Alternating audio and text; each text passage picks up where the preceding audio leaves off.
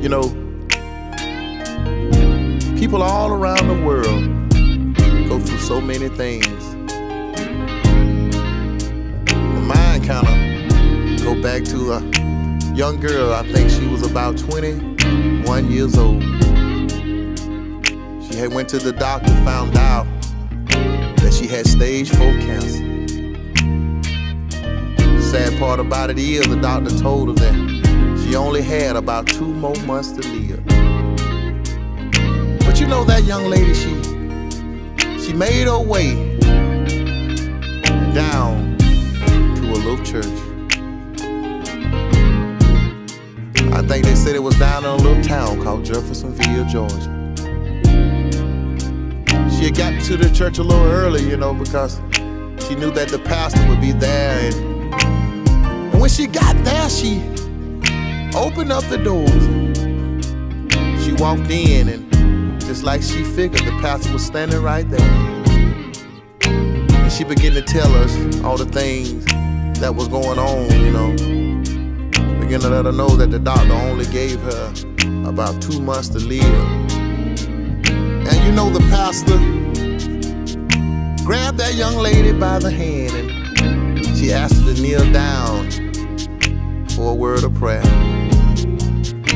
And they begin to start praying and talking to the Lord. And you know, tears begin to fall from that young girl's face. A few weeks passed by and she went back to the doctor for a follow-up. And the doctor, he ran more tests. And he walked in the young lady's room, had a look on his face, one that was kind of strange. He began to tell that young lady, he said, well, we ran tests and your cancer is gone. He said, not only that, I dug deeper and I ran more tests, and just to make sure that what I was seeing was really what it is. But even after running tests for a second time, he began to tell her that we begin to realize that your cancer is gone. And he began to ask her, he said, young lady, can you tell me what happened? And she looked him in his face, and she began to tell him, I had a talk with the Lord, and oh Lord,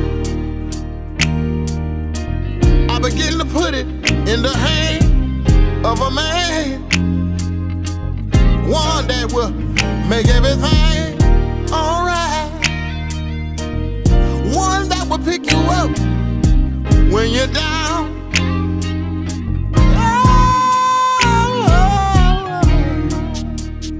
One that can heal the sick, one that could raise the dead. And she began to tell him, oh, prayer still works. Somebody suffer with HIV, high blood pressure. Oh, prayer still works. Somebody is laying on a bed of affliction, but I want you to know that prayer still works. When the doctor walk away from your bed and shake his head, that's alright. Oh, prayer still works. You gotta hang on in there, just fall down on your knees and talk to the Lord. Oh, Jesus. Prayer still works.